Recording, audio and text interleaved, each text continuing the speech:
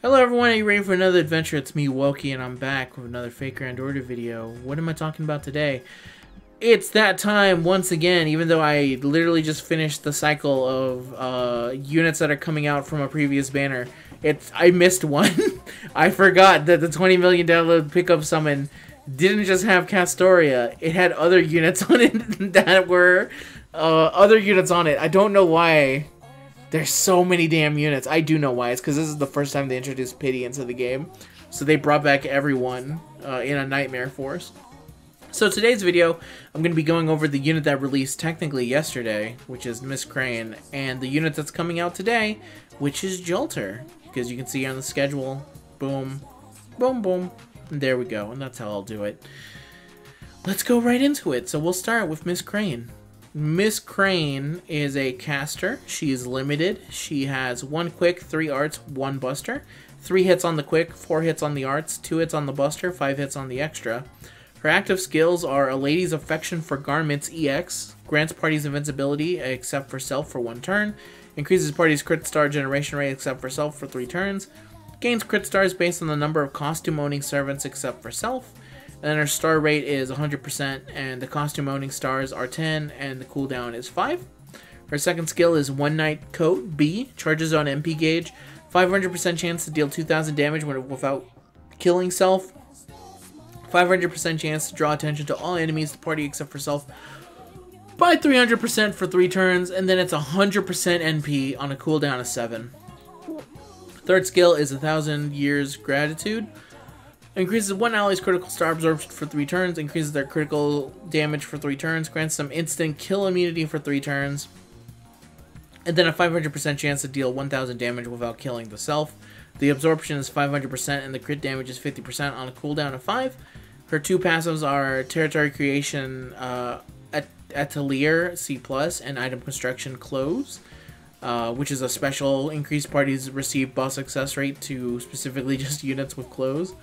No. Increases party's buff receives success rate by 10% while self is on the field. My bad. Her third skill is an anti-ruler attack damage aptitude, and her noble phantasm is the Tenimuyo Soro no Enshin Namari no Wakari, aka the perfect beauty without flaw, the Crane's grateful song of parting.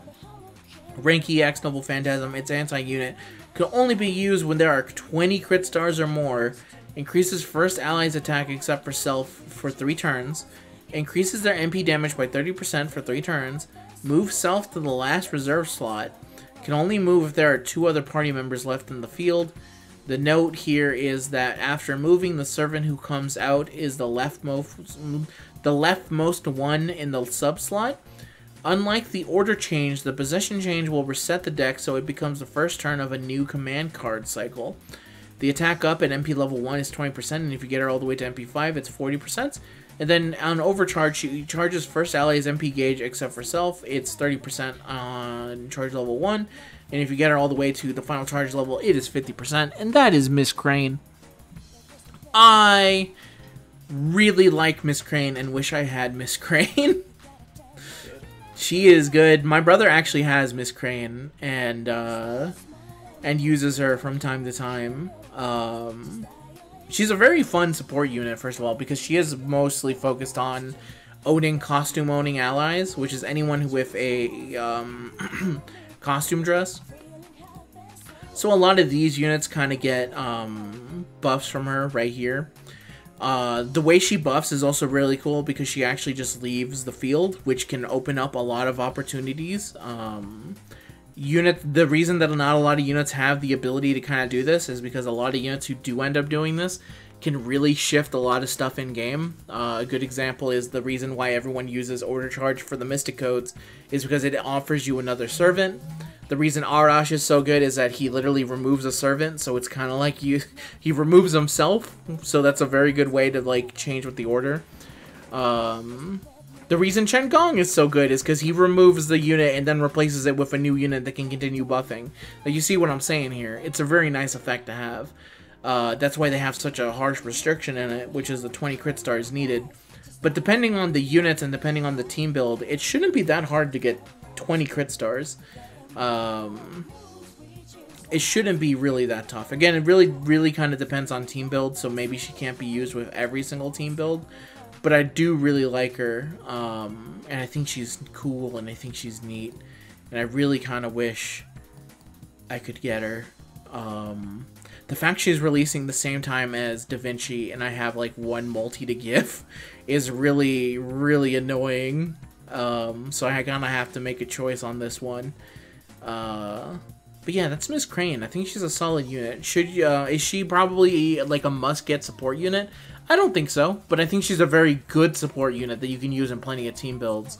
Probably something similar to Himiko, where it's like, I probably wouldn't tell people to outright go for Himiko, because it really kind of depends on your box. But if you have Himiko, she's an amazing unit. She's like one of my favorite units to use for Buster team builds and stuff like that.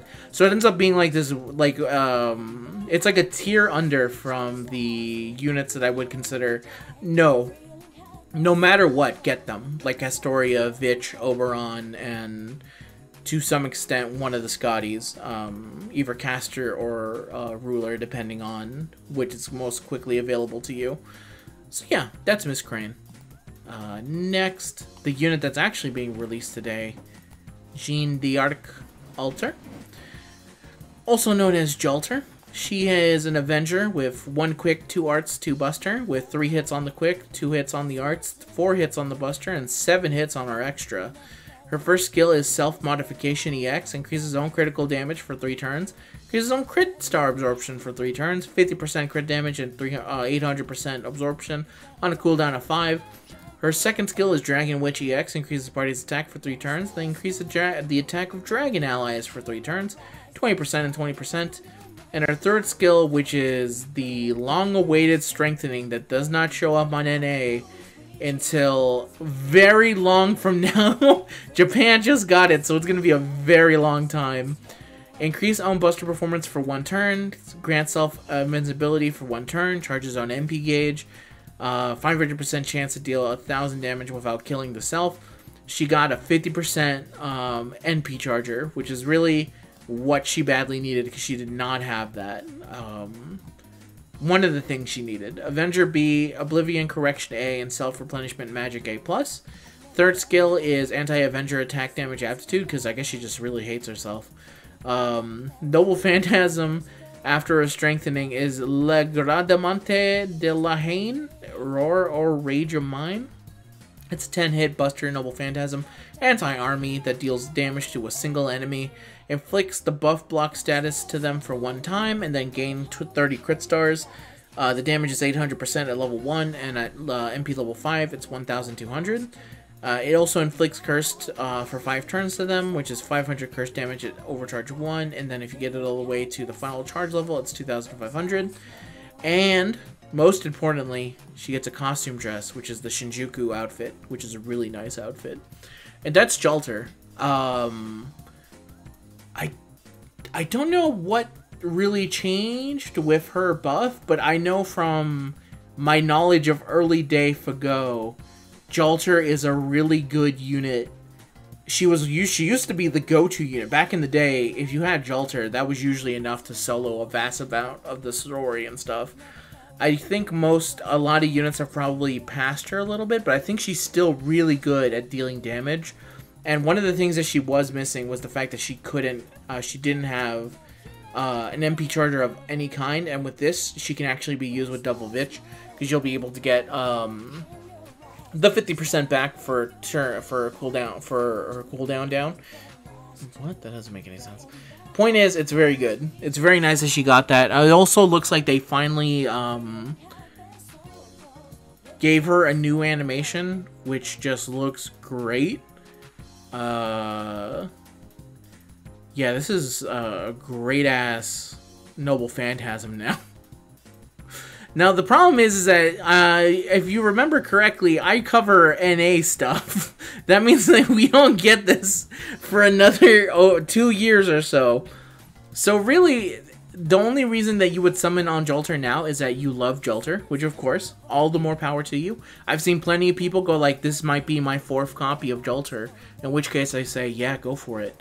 Jalter's still probably a really good, solid unit, and if you're someone who really likes Jean, or is okay with Jean, and can't wait for her to actually be buffed and use those new animations, you can probably wait closer to 2 years when she gets another banner and will be released for the ID summon, which will be in 2 years' time. It really is up to you. It's probably best to look at, if you already planned for summon for Jalter and you had all that stuff kind of waiting for you, then this is perfect for you, because all you have to do is wait the 2 years. You play the long con game, and boom, your girl's ready on day 1. For some other people who maybe are like late to the party and don't have the ability to pity her now, it might be a good idea to kind of like look for the future and be like, not this banner, not right now, not when she's near Castoria. Let me wait for a better time and kind of pick her up then, which is probably what I'm gonna do, to be honest with you, because I would like actually Jalter. But I don't think that, during the early years I did try and get her, and I failed to get her.